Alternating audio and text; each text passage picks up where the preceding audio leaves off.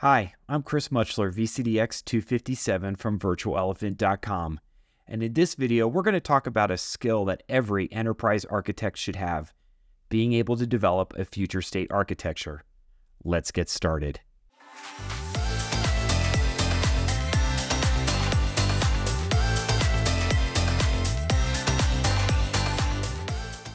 As an enterprise architect, you'll probably be tasked with creating a future state architecture, either for your organization or for a customer that you work with. But what exactly is a future state architecture? And that's a great question that I want to start off with right now. So a future state architecture is more than just a roadmap. It's actually a visionary projection of where an organization aims to go in the future. And it should encompass not just technology, but also processes, information systems, and the very way that teams collaborate and function. In this ever-changing technology landscape, as an enterprise architect, our role is not just to adapt, but to be a step ahead of where our organizations and our customers want to go. Being able to craft a future state architecture isn't going to just be a task for you. It should be an essential skill set. It's about understanding the pulse of the market, predicting technological advancements, and aligning them with the strategic goals of your organization. In this video, I'm going to walk you through how to master a future state architecture using a workshop template that I've used in the past with customers myself. Now, everyone is going to approach this differently, and what I want you to get out of this video is a way for you to start having conversations with your organizations, your stakeholders, or your customers on how you can develop a future state architecture for them that they can work through as you try to predict where the market is going and what's going to be critical for your organizations over the next 12, 18, or 24 months. For my future state architecture workshops, I break it down into 3 sections. First, the architecture lifecycle framework, which I've discussed in a video previously and that I'll link above. In this framework discussion, I go over the 4 key areas: the architecture vision, the implementation, the operationalization, as well as the maturity assessment, and why each phase is important to the organizations from an architecture lifecycle perspective, and are going to be critical aspects of our future state architecture workshop. Once I've gone over the 4 key areas, one of the things that I dive into are the different types of architecture artifacts that we're going to be generating as part of this future state architecture. The first thing that we're going to do, which should be no surprise to anyone, is we're going to spend time gathering the requirements, understanding the assumptions that were made with the existing architecture, understanding the risks that exist within the environments, both from a technical perspective and a business perspective.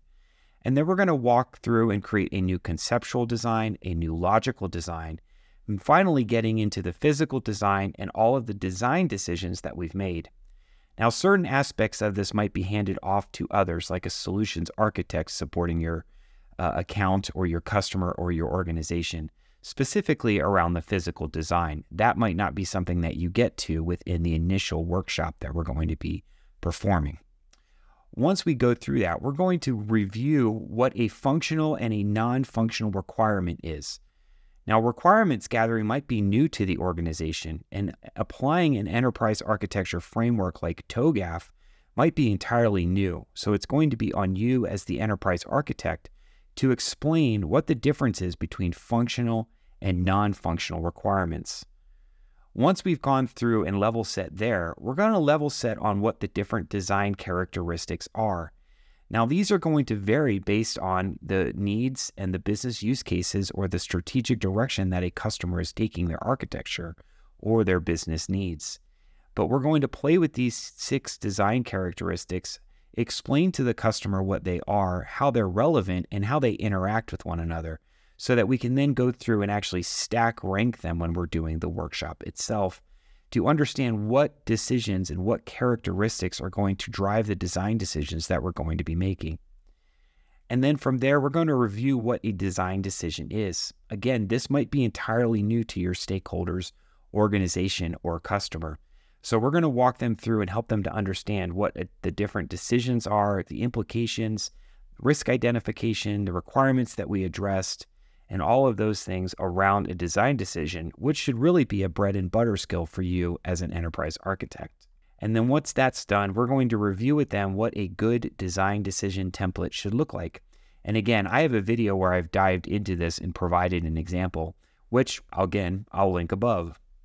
Now, once we've gone through and we've understood kind of the framework that we're going to be placing around this future state architecture and level setting with the stakeholders, this is where we're really going to dive into what the current state architecture is that the customer has. Now, one of the first things that the TOGAF framework puts in place is being able to do a baseline assessment of the current state architecture. And that's going to include 5 key aspects that we're going to want to dive into as part of this future state architecture workshop. So the first thing that we want to be able to do is understand what were the business objectives initially for the current state architecture. What were the strategic priorities at the time? And how have those been met or satisfied or not at this point? The second thing that we want to talk about is the artifact repository. Where is the customer, stakeholder, or organization currently keeping all of the artifacts that define what our current state architecture is? Now, the reason that we want to understand where this is so that we as enterprise architects, especially if we're coming in as a consultant or just new to the organization, we want to understand where these artifacts are kept so that we can go through and review them as we're working through the future state architecture so that we can familiarize ourselves with what they've already done. And this is going to be critical as well because any documentation or artifacts that we create for this future state architecture should then be kept in the repository going forward. Now, once we understand where that is, that's really where the architecture review is going to come into play. Now, how much time we spend within this architecture review phase will really depend on the complexity of the environment. And then we're going to move on to the data collection and analysis. Now, this is going to vary from organization to organization based off of the operational tools that they're leveraging. Maybe they have different tools for capacity planning, tools like Densify or vRealize Operations. Maybe they're a client of Dell and they have live optics data. Or maybe they're a customer of VMware, Broadcom now, and they actually have access to the TAM data. But we're going to want to gather all of those metrics so that we can understand what their current state looks like and what good looks like to the customer at this point. And then once we have all of that data, the last thing that we're going to do is actually create a gap analysis. We want to understand where the current state architecture is maybe missing based off of what the original business or strategic use cases were for the environments, as well as understanding where they're trying to go next. What are we developing? What are we architecting for in the future? Another critical aspect as we're going through this baseline evaluation of the current state architecture is understanding what key performance indicators the customer, stakeholder, or organization already has in place. Now, this can really be focused around 6 different areas. The first area being one of the most common ones, and that's going to be system performance. What are our response times? What are our error rates? What's our SLO, our MTBF, our MTBR, so on and so forth. As well as then cost metrics. What is our total cost of ownership? Are we meeting the needs of the business from a cost perspective? How much does it cost to maintain the environment? How much time is being spent based off of the environment to be able to realize a lower cost based off of what our objectives were at the time? Once we understand the cost metrics, then we want to understand the scalability metrics. These are metrics around time to onboard new environments or new workloads, time to deploy, time to stand up the physical infrastructure, the time spent lifecycling the environment, or the frequency that which we are able to actually perform lifecycle activities. Once we've moved on from the scalability metrics, we want to focus on the security metrics. And this is more and more important as we think about the security incidents that we've seen recently publicized around the casinos and other environments in the United States and globally. So we want to understand, what are our incident rates? What are the results of our audits that we're performing? How frequently are we having incidents? How quickly are we able to patch those vulnerabilities that are out in the wild, as well as the frequency? Are we able to complete those patching operations within the time frame that our CISO has perhaps set from a guidelines perspective? Once we understand the security metrics, then we're going to move on to business alignment. Now, these are going to be things around, are we adhering to our ITIL processes? Do we have specific use case metrics that we're watching for our applications that we're deploying and operating within this architecture?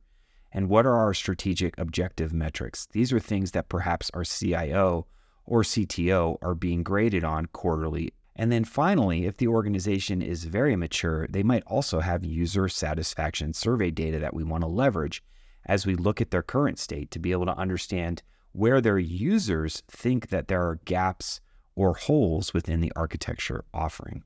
Now, once we've gone through the current state architecture and we've gathered all of the information, metrics, logical diagrams, physical diagrams that the customer or stakeholders might have, we're going to actually move into the design workshop itself. Now, I don't want to leave you with the impression that you're going to accomplish all of these tasks in a single day. This might be something that you break up over the course of a week or many weeks, depending on how much information the customer has to go out and gather with your assistance to be able to address what the current state is and what you're going to be moving to from a future state architecture perspective. The first thing that you're going to want to do is actually review the design characteristics and go through and stack rank them based off of what the new business priorities are or what the new priorities for this future state architecture will be. Now, once you understand the stack ranking of these characteristics, you're going to want to move into the actual requirements gathering phase. Now, hopefully you understand what the requirements were when they created the existing or the current state architecture, and you can really focus in here on which requirements have changed or what new requirements they may have. And then again, as part of this portion, you're going to want to also cover the constraints and the assumptions as well. Now, once I've gathered the requirements, the constraints, and the assumptions, and perhaps even some of the new risks that we might have identified or risks that the business identified that we're going to address in the new future state architecture, the next portion of the design workshop is the part that I personally love the most, and that's the whiteboarding session. And here what you're going to want to do is actually start whiteboarding out what the new logical design of that future state architecture is going to look like. And from there, as you're working through the whiteboarding exercise, you can also dive into some of the key design decisions that you're going to make from a future state architecture perspective. Now, I don't want to leave you with the impression that you're going to capture everything or every design decision as part of this future state architecture workshop. This is really going to be the jumping off point for these efforts. And you're going to take the future state architecture that you create, and then perhaps you're going to hand it off to a solutions architect or maybe even another enterprise architect within the organization to then go through and actually determine and create the entire architecture that the customer might leverage going forward. But again, this future state architecture should really be a logical design that you've come up with that's going to address the most critical requirements that the business has going forward. Again, I like to look at future state architectures as things that are 12, 18, and 24 months out that we're going to try and accomplish either within my own organization or for a customer's organization. Now, once you've gone through the design workshop portion of this, the final phase is really around the future state architecture itself. And here, the first thing that I like to do is actually have a conversation around what the future state possibilities are that exist. Is this an opportunity for multi-cloud? Is this an opportunity to expand our existing data center footprint? Is it a hybrid cloud between the two where you're going to be leveraging some public assets as well as some private assets, and being able to spend time with the customer to help them understand the vision that's possible as we work towards this future state architecture. From there, we're going to go ahead and dive into some of the different deployment options that exist. Now, if this is a Broadcom customer or a former VMware customer, I'll likely spend a lot of time talking about VMware Cloud Foundation. If you're an enterprise architect where your organization is mostly leveraging public cloud assets, you might now have a discussion around the benefits of leveraging additional AWS resources or additional Azure resources or additional GCP resources. This is really where you have the flexibility to understand and develop a future state architecture that's going to be able to encompass the totality of the business objectives that they've set for you. And regardless of the underlying technologies that you're leveraging here, the importance of this exercise and the importance of the future state architecture is to be able to provide a roadmap to the customer so that they can see out into the future what they're working towards. Now, this might be able to be focused around, adopting additional services, maybe expanding into the cloud native space, or maybe this is just a simplification from an operational standpoint. Maybe there's just a large effort that needs to be spent automating common tasks. Regardless of what it is, the future state architecture should be able to provide that vision, and you as the enterprise architect should be able to think big here, be able to think of all of the possibilities that exist for your organization or your customer as you move them towards this future state architecture.